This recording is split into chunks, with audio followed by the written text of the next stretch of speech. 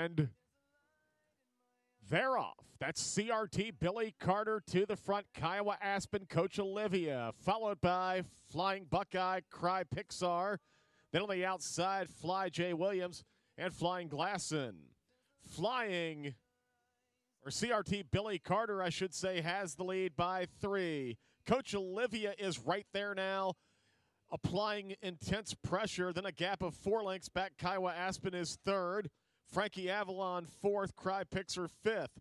Around the final turn, CRT Billy Carter still stubbornly holds on to the lead. Coach Olivia 2nd. Here comes Kiowa Aspen late. It's very tight at the wire between CRT Billy Carter and Kiowa Aspen.